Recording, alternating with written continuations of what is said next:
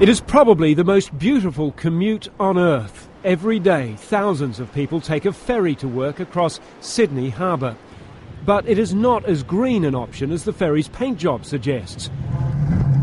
Boats are big polluters. By 2020, more of the acid rain polluter, sulphur dioxide, will be generated by vessels at sea than all the vehicles on land. Enter Solar Sailor. It seemed like an obvious idea and somebody had to do it. Robert Dane was a small-town doctor and a weekend sailor when he took a look at a solar boat competition in the 1990s. Most of them took down their flimsy solar panels when the wind strengthened.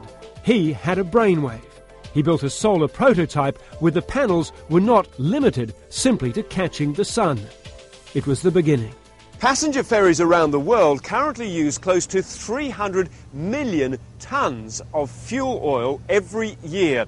The beauty of this system is that it doesn't just use the solar panels for solar power, it also uses them as sails. The moment that I knew it would work was the moment that I read that insects evolved wings initially as solar collectors and then used them to fly.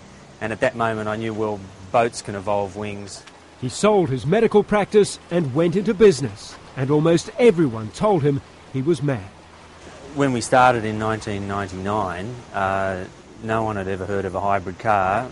Oil was $10 a barrel, and people weren't educated about global warming. So this is a great idea, using the sun and the wind in the water, but what's the relevance of this?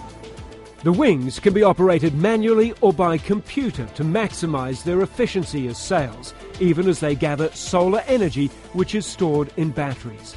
There is also on this prototype backup power from natural gas. You see one of the old Sydney ferries going by at the moment. Are people willing to pay a premium at this stage just to be green? Right now I think we're on the cusp of where it is actually economical to use the more expensive capital cost of the hybrid electric systems. Now we're looking at 3 to 5 years return on investment. And now everyone wants to know. Contracts are signed or pending for ferries in San Francisco, in Shanghai, Hong Kong and Europe, with unmanned military applications also under discussion.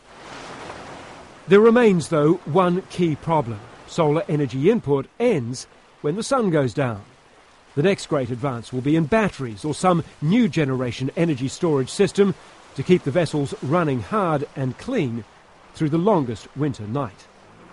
Hugh Rimmington, CNN, Sydney.